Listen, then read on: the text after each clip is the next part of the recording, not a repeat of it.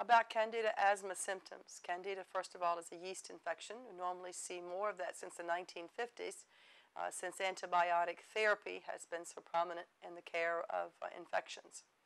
There are certain forms of Candida that will cause infections.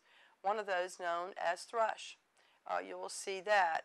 It's seen in immunocompromised patients.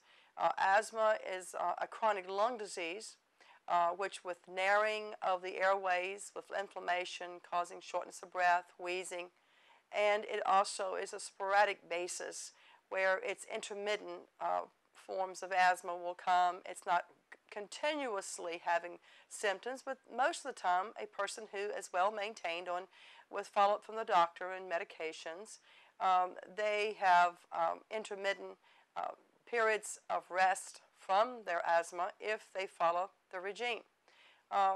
Asthma also has a lot of coughing with it because of the inflammation of the airways.